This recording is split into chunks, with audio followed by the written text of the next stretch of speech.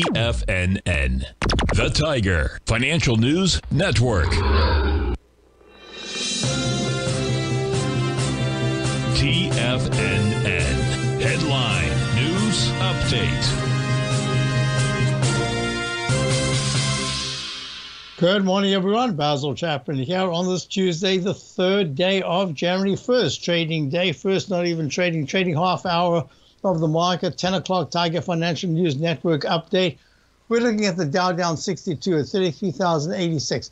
The futures were up quite sharply, starting yesterday in the evening and then accelerated through the night into this morning.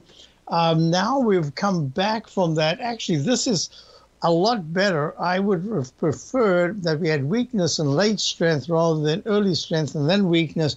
But my suspicion is there are people that are coming in wanting to start buying right now, this particular week.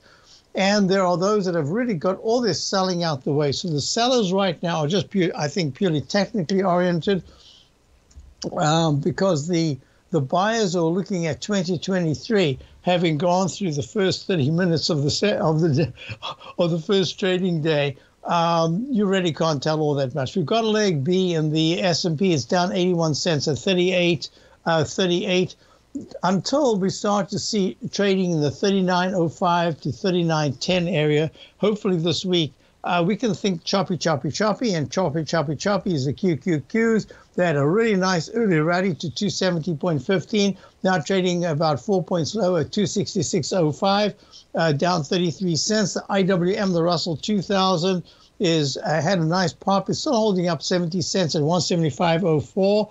We're going to be watching closely to see if the Russell 2000 small caps don't find some strength this week. And gold had a nice spike to the upside, still holding really well at 22 at 1848 in the continuous contract, made a new recovery high. I think that's important, especially when you think that the dollar, I don't know if it's holding the gains. No, it's not holding the gains. It's up 93 ticks at 104.45.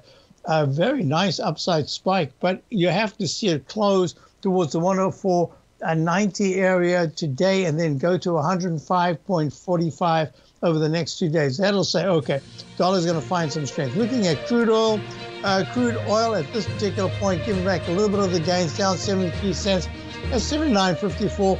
And the TLT, and this is going to be a big thing, the TLT had a huge spike, so yields are coming down intraday.